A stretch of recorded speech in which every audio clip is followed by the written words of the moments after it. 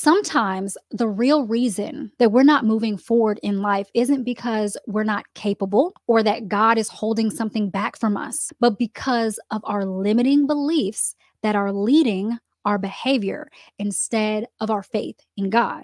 Simply put, our expectations of God can lead to our limitations. It is then that we don't experience certain things simply because we just don't think that God can do it.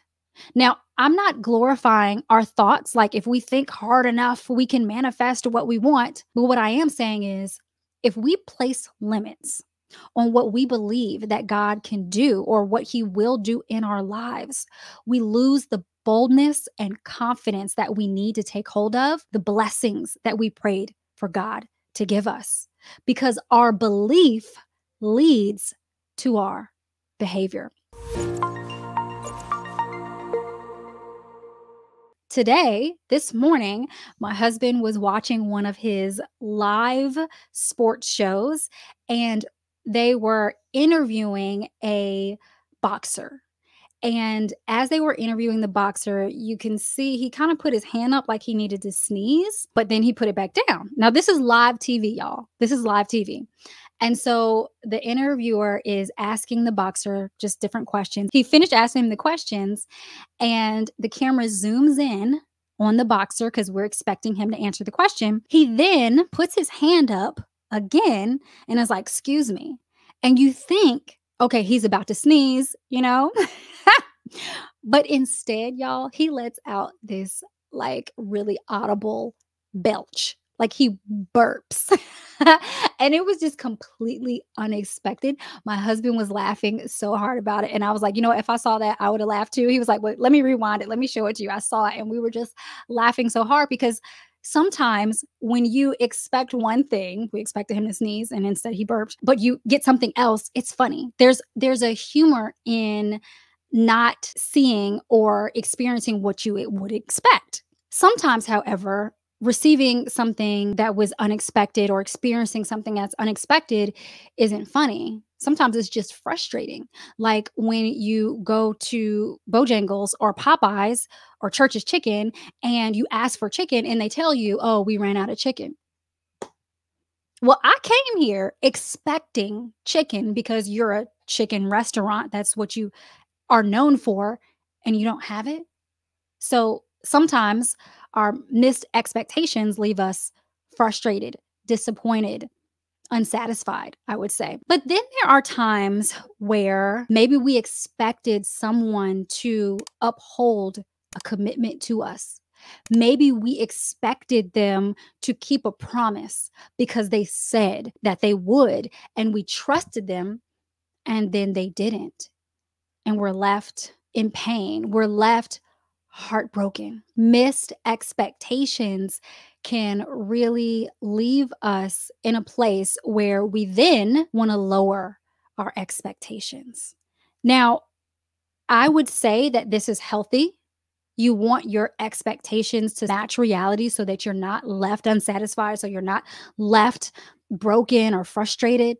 But sometimes lowering our expectations is not a good thing, especially when it comes to times where we lower our expectation about what God can do in our lives. See, I feel like it is healthy to manage our expectations because people change, situations change, seasons change, right? So we would want to then adjust, I would say, our expectations accordingly. But God doesn't change. So if we start to find ourselves lowering our expectations when it comes to God, it's not because He changed. It's probably most likely because we've in some way changed what we believe about who God is, what He can do, what He said He can do. If we have limiting beliefs that don't reflect and align with the capacity of what God can do in our lives, that will reflect our actions and that will reflect in the course of our lives. I've learned that when we place God in a box, we run the risk of limiting what He can do in our lives. When we think that something is impossible, we prevent God's possibility from coming into our situation. So we really need to sometimes sit back and check our expectations when it comes to our relationship with God. One question God's been asking me, what did you expect? What did you expect? Because if you expect the worst case scenario, you're not going to take a step of faith.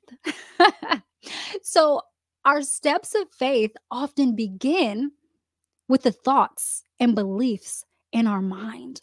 Do we have the faith to even first believe that we could walk on water before we actually step out on the boat?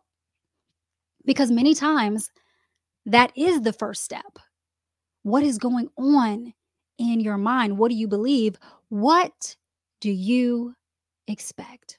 This is something that God's really just been speaking to me a lot about lately. And so, as I was studying my Bible, using my Life Bible journal right here, I came across a scripture where I saw someone else struggling with expectations, struggling with expecting the best when it came to what God could do, even in their weakness, their frailty, their brokenness, areas of their life that they wouldn't say were strong points for them. And that's what I want to share with you all today. I'm going to be reading from John chapter 5, verses 2 through 9. And we're going to come across a man that also had some limiting beliefs because of his expectation, and how God was able to really help him move beyond that. And I hope that it helps you move beyond any kind of expectations about God that you need to elevate or raise or adjust according to God's character. You want your expectations of God to actually match with his character. I'm going to be reading from John chapter 5, verses 2 through 9, that says, "Now there is in Jerusalem by the sheep gate a pool in Aramaic called Bethesda, which has 5 roofed colonnades. In these lay a multitude of invalids, blind, lame, and paralyzed. One man was there who had been an invalid for 38 years. When Jesus saw him lying there and knew that he had already been there a long time, he said to him, 'Do you want to be healed?' The sick man answered him, 'Sir, I have no one to put me into the pool when the water is stirred up. And while I am going, another steps down before me.' Jesus said to him, 'Get up, take up your bed, and walk.' And at once the man was healed, and he took up his bed and walked." So let me give you a little bit of background here. There is a man that is paralyzed. He's invalid. He has some sort of health issue where he cannot move. He needs help to be able to move. And so he does want to be healed because he's at this pool that is thought to heal people like him. Now, it was the pool of Bethesda, and it was thought that when this pool was stirred, and some of you will notice that verse 4 is missing from this text, because if you read your King James Version, it'll go even deeper to say that there's an angel that came to the pool that stirred the pool up. Now, there's some controversy around that particular verse as far as if it should or shouldn't be in the Bible or not. However, that's a whole nother video for another day. The main message that I want you to understand is this man believed that he needed to get to the pool in order to receive his healing. He believed that because he couldn't get to the pool, he wouldn't be able to be healed. And that in itself was his limiting belief, because he felt like it had to be this or nothing else. So even when we see Jesus asking the man, "Well, do you want to be healed?" That was a yes or no question, right? That yes, I want to be healed, or no, I kind of want to stay on my mat, Obviously, the answer is yes. But instead of the man just saying, "Yes, I want to be healed," he gives Jesus all these excuses. Well, I can't get to the pool. And by the time I get someone to help me get to the pool, someone else gets there before me, because he had all these limiting beliefs. And he didn't know, if you read on, you'll figure out that this man didn't really know who he was talking to. He didn't know he was talking to Jesus, the Messiah.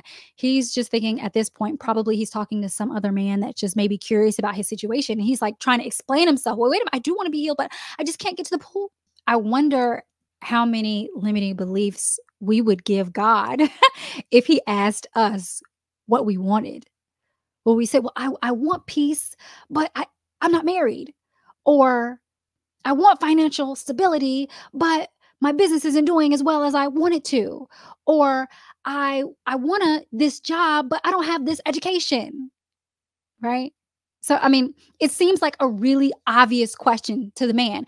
Do you want to be healed? Well, of course. Then the answer is yes.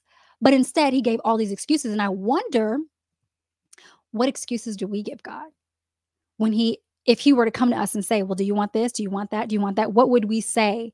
Well, we can't have it because X, Y, and Z. And I'm not saying that we treat God like he's some sort of genie, and just because we say we want something, he's going to give it to us. But what I am saying is, are you putting limits on God? Are you doubting what he could do? Are you doubting his ability? Because the man didn't get up until Jesus told him to. Why? Because he didn't believe that he could walk without getting in that pool. Here's what happens when we don't expect the best from God. One, we might not take steps of faith to experience his promise. What if the man didn't get up? What if he didn't believe Jesus? What if, I mean, he had some level of faith for this random guy to tell you to get up, and then he got up, you know? He had limiting beliefs, but when Jesus spoke to him, he got up.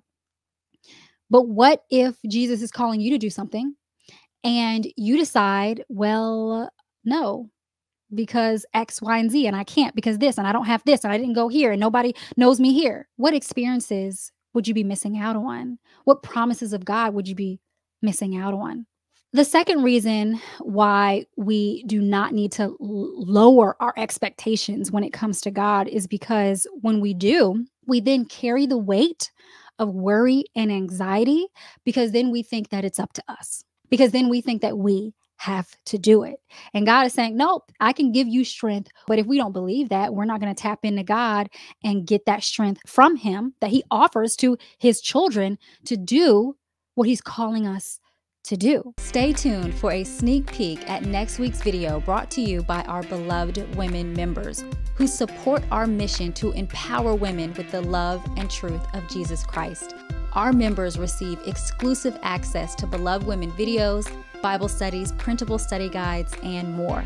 If you like Beloved Women, you will love being a Beloved Women member. Learn more and join today at belovedwomen.org. Now enjoy a preview of next week's video. The man didn't think that Jesus could do anything, so he gave him excuses. And when we're talking to God and we're giving him excuses about why something can't happen, is it because we don't believe that he can move in the area?